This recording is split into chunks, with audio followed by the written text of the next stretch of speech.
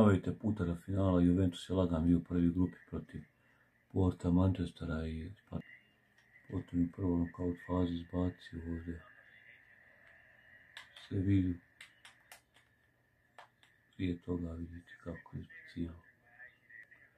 Ne bi se sve izopirao, nije dao golove u grupnoj fazi, sve je dao golove u Floranu. Koga bi drugo bilo finale?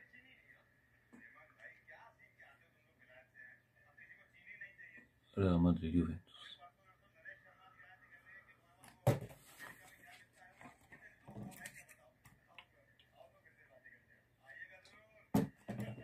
Klasika. Dva puta je Real pobjedio Juventus u finalima. Evo kad si da se Del Piero, to su dva kapitena.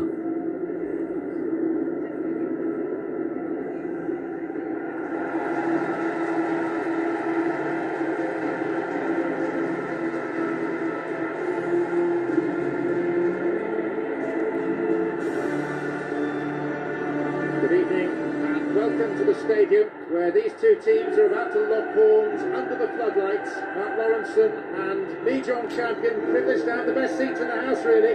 A fantastic view of what we hope is going to be a compelling contest. Thanks, John. Pleasure to be here. What a fantastic stadium.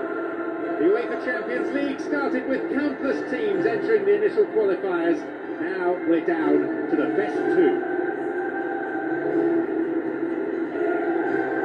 Karim Benzema.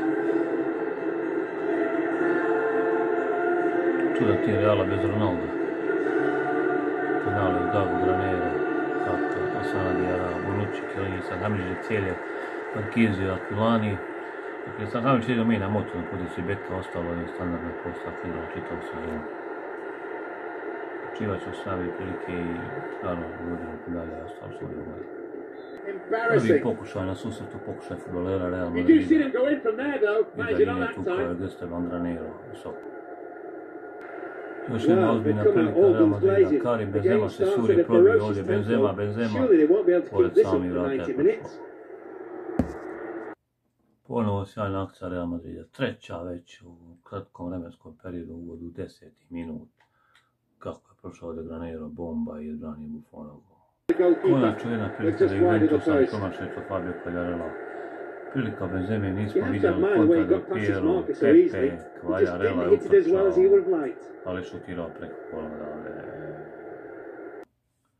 Ponovo Granero u naletu, nevjerovatno kako ispada Decelje. Granero šutira, Buffon najveći zadatka. Bilo je jednostavno pitanje vremena samo kad će Real postići pogodak Esteban Granero. Stila da jedan potpuno strani na odbrani Juventusa kanala i spolje zločno očišćeno. Potom opet tamo na Sala Diarra, pa Beki, opet prema Granero utrčao sjajno Buffon odavde nemoćan iz neposredne blizine. Tukla je pored Buffona do 1-0. 1-0 ovdje Real. Sjajno. Nevjerovatno Granero, počeo brova dva gola. Nije Ronaldo, ali to je Granero. Postigo čuje dva gola zliče. Mora se nešto mirati u nastavku sad kako šta Juventus ovdje, Juventus totalno čarno. Definitivno nemoguće, baš kao po Sevilje. Granero, bomba i bomba. Ulati italijanci odmah ništa. Jedno dao je Granero, sjajno ulazi iz posljeda i gledano. Just look at the body language as we go off. Evo je Tomer u prvom polu pokušaja gol. Offside.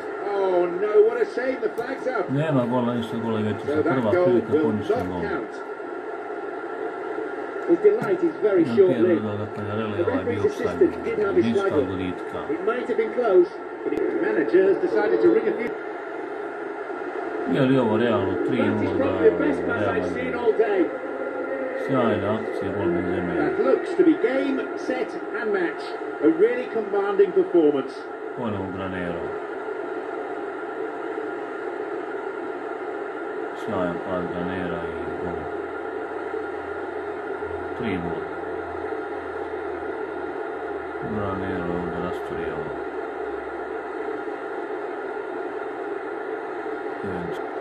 Sada pokušaj da pira slobodnog udarca, velika je to daljina bila, ali to je lagano zaustavio Iker Casillas.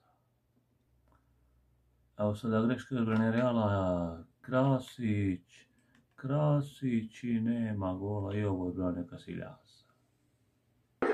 And the cheers ring out from their supporters, Evo gola za even though they're still 2 goals down.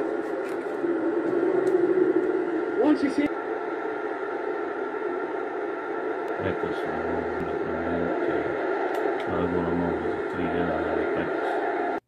Salihamidzić je sada probio centarsku sredinu, Jakinta i nema sreće stativa Laurija.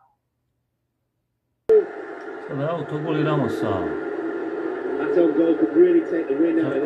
Sad Juventus sada za zadnjih 5 minuta susreta. Da li to može biti dovoljno? Evo prilike, opa, i onda autogol Ramosa. Nevimo promašli ovo Jakinta branio Casillas, ali Ramos je bio nespretan, ali Casillas nisu vidio loptu i sada je 3-2, ali 88 minuta susreta to. Da li ima više vremena za Real Madrid, da li ima gol, čist nema šta, lopta i gola izbacila. Is it still so? It ends for them here in defeat. They fought so well until the end, and the players gave in everything, but they were unable to get the result they wanted. Evo Kalinja. A fabulous game for the neutrals. Goals at both ends as well as some free-flowing football. Either side could have won it really. Ali onaj promašaj Krasića je skupo And with that, it's time for me to thank my co-commentator, Mark Lawrence. Skupo je koštao onaj promašaj Krasića, Juventus.